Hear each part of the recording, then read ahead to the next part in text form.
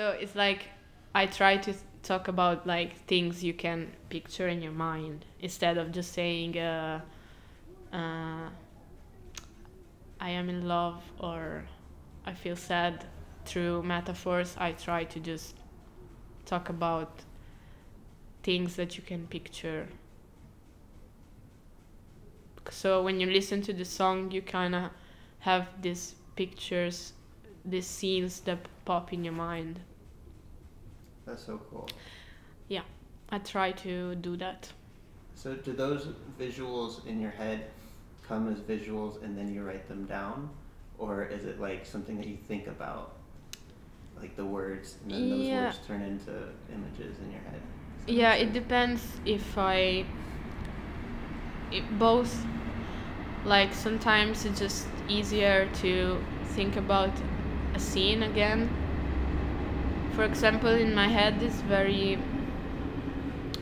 very frequent to think about a bedroom, because I think that I spent a lot of time in my bedroom in the past, and so I kind of like when I have to think about like a space and I'm writing a song, I often think about a bedroom, and then I think about things associated with that. So yeah, there's kind of always the bedroom theme. Or also I notice like shoes, like I always say like I tie my shoes, I have new shoes, I don't know why, like I just have these topics that continue to appear in my songs. I think it's kind of normal. So then sometimes it happens to just think about an image and then elaborate on that, or also the opposite, think about words and then they create an image and then blah blah blah. Yeah.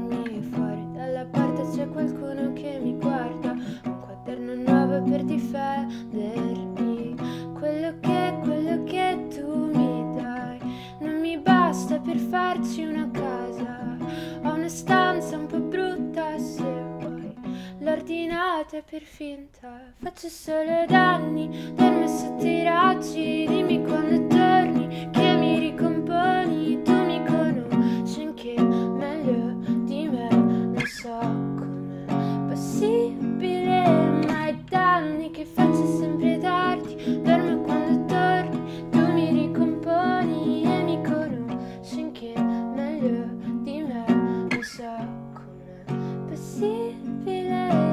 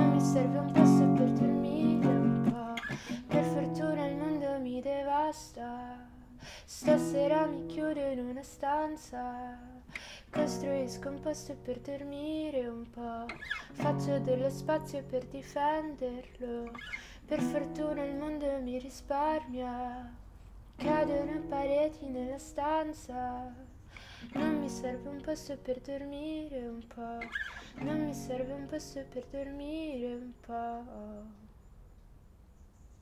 Cioè, troppo posti. Aspetta, ma è fuori giusto? Sono solo fuori le prese? Ci sono lì o se no qua hanno studiato e forse fa un po' più di caldo. Sì, sono proprio 3 secondi che così dopo Allora, fuori senza morire.